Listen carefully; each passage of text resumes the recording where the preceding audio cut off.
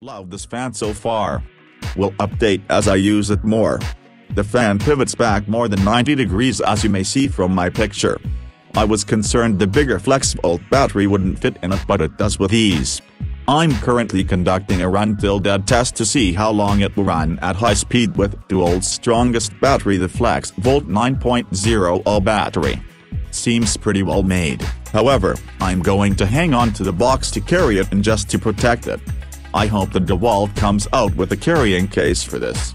The hooks pull out from the base, allowing you to hang the fan on the job site, which is a nice touch. As many have already posted, you can plug it in but not while you have a battery in the battery socket. To use AC you will need an extension cord with a female plug on one end, just as the DEWALT power pack converter uses. The description on Amazon says it includes a battery. Well, it does not. You can use any of the DEWALT 20V or 2060 FlexVolt batteries. I paid $85 but it just dropped to $79. So what are you waiting for? Well, it's run for 3 hours and the LEDs on the battery still show a full charge.